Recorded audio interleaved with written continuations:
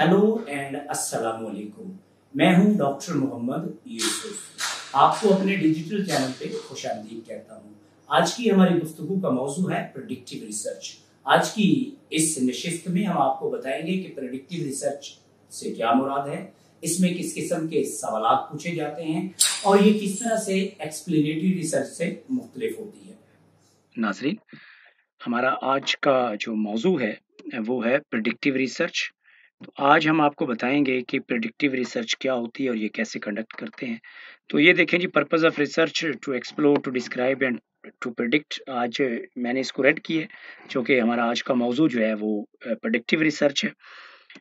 इस पे बात करते हैं आज। प्रेडिक्टिव रिसर्च और को रिलेशनल रिसर्च, दोनों तरह से दोनों नाम यूज होते हैं। द प्राइमरी गोल ऑफ को relation or correlational research is to measure and quantify the degree of association or relationship between two variables. At least जब हम relationship की बात करते हैं तो उस वक्त at least हमें दो वेरिएबल चाहिए, at least, क्योंकि जब दो वेरिएबल होंगे तो तभी ताल्लुक जो है वो हम या एसोसिएशन जो है वो एस्टेब्लिश कर सकते हैं। It help researcher understand the extent which changes in one variable are related to changes in another variable. That's very very important कि जो correlational research है, ये जो predictive research है, ये हमें बताती है कि एक वेरिएबल में जब चेंजेस आती हैं तो वो किस हद तक दूसरे वेरिएबल के साथ एसोसिएट करती हैं।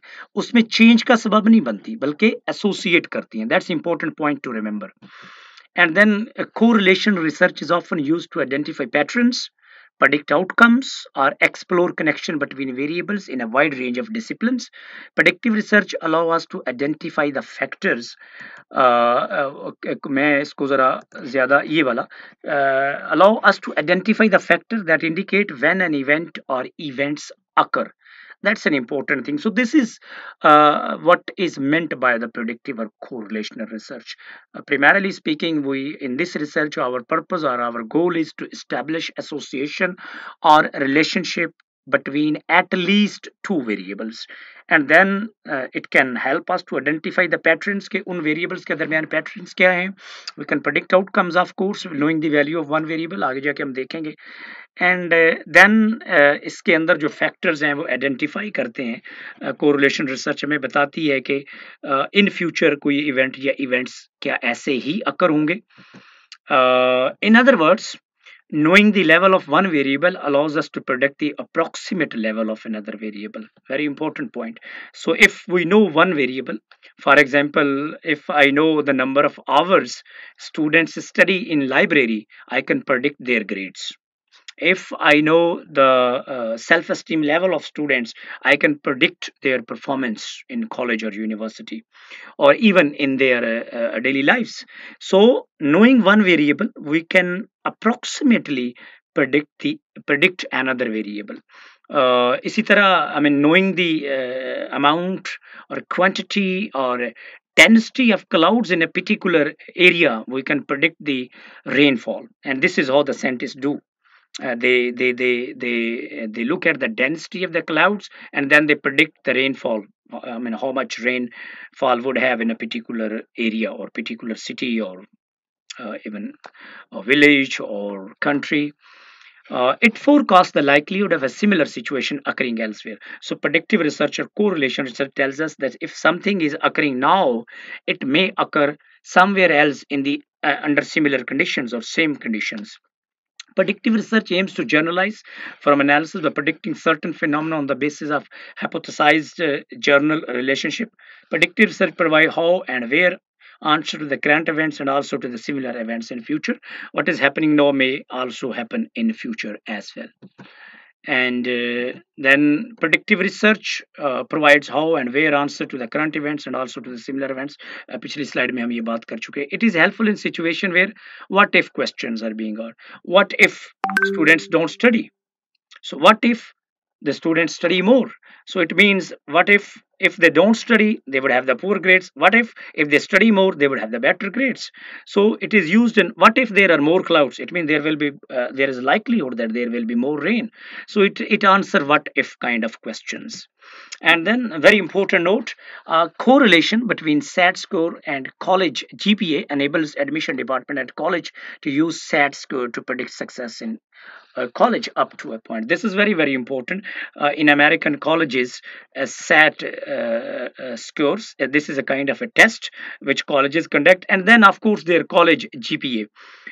Collectively इनको देख के एडमिशन डिपार्टमेंट ये इस बात का तयन करते हैं कि ये स्टूडेंट यूनिवर्सिटी के अंदर कितना अच्छा या कॉलेज के अंदर कितना अच्छा परफॉर्म करेगा. It means admission depends on the set score and GPA. इस तरह हमारे यहाँ भी जब हम एडमिशन देते हैं तो जब बीएस में लोग आते हैं तो we consider their FA FSC score and predict on the base of that that they will perform better in BS, and so that we give them admission. Likewise, if we give admission in MPhil, so we look at the test score and we look at their GPA or CGPA, and then collectively, after summarizing them, we predict that which students would better perform in MPhil, and those whose score suggest, whose score is better, जिनका score better होता है, वो suggest करता है कि ये MPhil में अच्छा perform करेंगे, and they get the admission. So knowing one variable, SAT score, we can predict the success of a student in a college or university. Likewise, knowing one variable, CGPA of the student, we can predict his or her performance in MPhil or PhD. So that is, very important. Correlational or predictive research tells us that if we know one variable, we can very safely predict another variable. Sample question जी, इसमें किस तरह के use होते हैं? In which city would it be profitable to open a new retail outlet? Which city? Big city, small city, ऐसी city जिसमें लोगों का इनकम का जो स्टेटस है वो बेहतर है या पुअर है. तो of course city, knowing the level of city, we can predict the profitability of opening a new retail. That's very important. So will the introduction of an employee bonus scheme lead to a higher level of productivity? So ऐसे होता है कि फर्ज करें कुछ companies हैं, एक company जो है वो हर साल के बाद अपने एम्प्लॉयज़ को एक तनख्वाह बोनस के तौर पे देती है, यानी 12 की बजाय वो 13 तनख्वाह देती है, और एक कंपनी जो है वो सिर्फ 12 तनख्वाह देती है, यानी एक हर महीने तनख्वाह देती है तो वो 12 बनती है ना साल में. तो अब अगर हमें पता हो कि कौन सी कंपनी जो है वो बोनस स्कीम भी देती है और कौन सी नहीं देती, तो ये कॉमन सेंस की बात है कि knowing the level of company, we can predict the level of productivity in of a particular company. यानी जो कंपनी जो है वो अपने एम्प्लॉयज़ को बोनस नहीं देगी, उनकी प्रोडक्टिविटी कम होनी चाहिए, और जो बोनस स्कीम देती है उनकी प्रोडक्टिविटी ज़्यादा होनी चाहिए. सो नोइंग वन वेरिएबल, यानी bonus scheme or not bonus scheme, we can predict another variable, that is productivity. Likewise, how would an increase in interest rate affects our profit margins? Important. If we look at the interest rate, so our profit margin is determined by them. So two variables.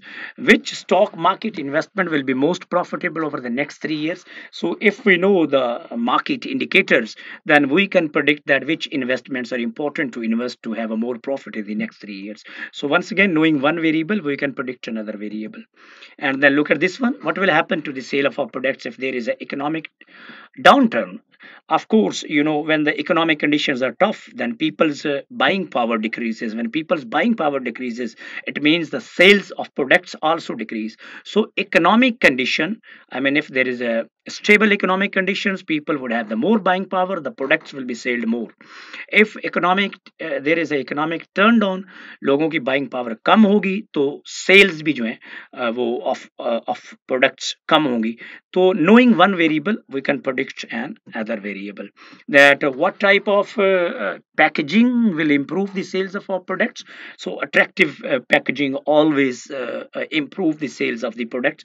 So if we have the knowledge about the packing, that which packing is better, we can also predict the level of sales of our products.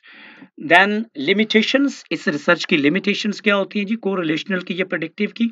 One problem with correlational research is that it is often misinterpreted. Important point, क्योंकि बहुत से लोग जो हैं, बहुत से जो researcher हैं, बहुत से scholar जो हैं, वो correlational या predictive research को की गलत तशरीह करते हैं. यानी उसकी जो वजाहत करते हैं, उससे जो नताइज अखज़ करते हैं, वो दुरुस्त नहीं होते।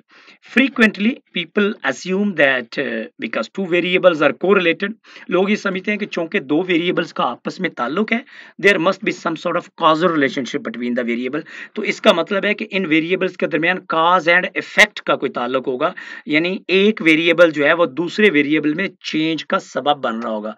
ऐसा नहीं होता, क्योंकि कोरिलेशनल रिसर्च में हम ज़्यादा से ज़्यादा जो बता सकते हैं, वो ये बता सकते हैं कि वेरिएबल्स आर एसोसिएटेड, उनके दरमियान शेयर्ड वेरिएंस जो है, it's a very important word, shared variance, यानी वो कितनी तब्दीली आपस में शेयर करते हैं दोनों वेरिएबल्स, ये हम बता सकते हैं। हम ये नहीं बता सकते कि एक वेरिएबल जो है वो दूसरे में चेंज का सबब है। कोरिलेशन डजंट इम्प्लाई causation, यानी cause and effect नहीं इसका मतलब। Please remember that a correlation simply means that the two variables are related in some way. That some way could be the positive way, यानी if the value of two variables is increasing, they are positively correlated.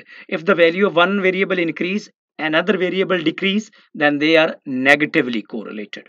So maybe there is no relationship as well, then we say the variables are not correlated. So look at this example, मेरे ख्याल में ये ज़्यादा वजाहत करेगी। Watching violent TV and displaying aggressive behavior were correlated. अब इसमें दो variable है, एक वाचिंग वायलेंट टीवी है और दूसरा अग्रेसिव बिहेवियर। अब लोग जो इसको इंटरप्रेट करते हैं, वो ये करते हैं कि जी चूंकि टेलीविजन का वायलेंट जो कंटेंट है वो वायलेंट है, जो लोग वो देखते हैं स्पेशली चिल्ड्रन, इसीलिए उनका जो बिहेवियर है वो भी वायलेंट होता है। I mean this line of thought is not good, it could be the vice versa as well. Look at this one. Many people might conclude that watching violent TV causes one to act more aggressively based on the evidence given a correlational study. However, we cannot draw this conclusion. This conclusion is faulty. It's a falsy. We shouldn't, actually we must not draw this conclusion or reach this conclusion. वजह क्या है? All we can conclude is that those who watch more violent television program also tend to act more aggressively. It is possible that violent TV causes aggression, but we cannot draw this conclusion based on only one correlational data, because it is also possible that those who are aggressive by nature are attractive to more violent television programs.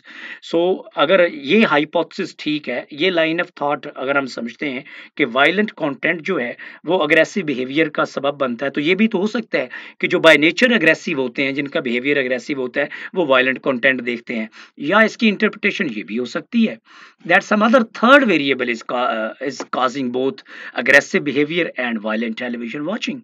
So we need to be very careful when we draw conclusion from correlational studies. The point is that observing a correlation between two variables means only that they are related to each other in some way, positive way or negative way, or maybe they are not related as well, but one variable is not causing change in another variable. We can't say this. And then contribution क्या है जी correlation research का?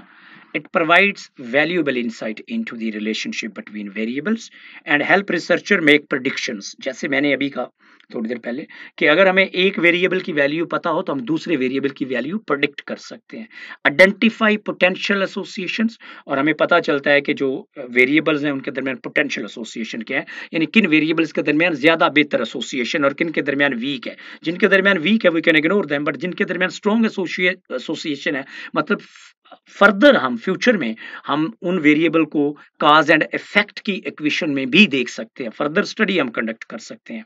सो correlation research is often used as a starting point two generate hypothesis और ए preliminary step before conducting further research to establish causality, यानी काज and effect जो अभी मैं बात कर रहा था।